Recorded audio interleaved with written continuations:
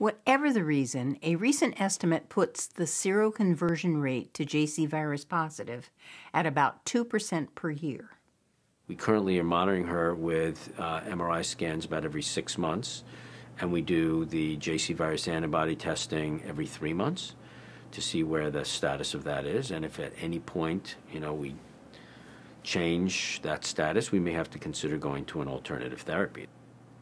Her follow-up scan in 2013 has been stable.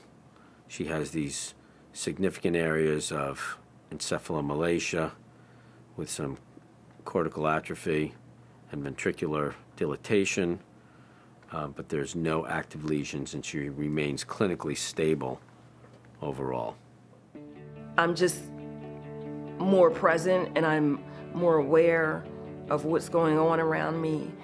I'm able to take a more active approach to life in general, but even at the gym, my trainer has me doing more different activities. I'm pulling on the rope, and I'm, doing things that I wasn't even able to stand, let alone to pull on the rope or catch a ball or kick a ball. I'm able to kick a ball. She had to work hard in physical therapy to get back to the point where she was able to get out of the wheelchair but had to use the walker primarily, and she's been, working hard, and now really uses the cane mostly when she's out of the house for just extra security and balance, but around the house she can actually manage without using any sort of assistance.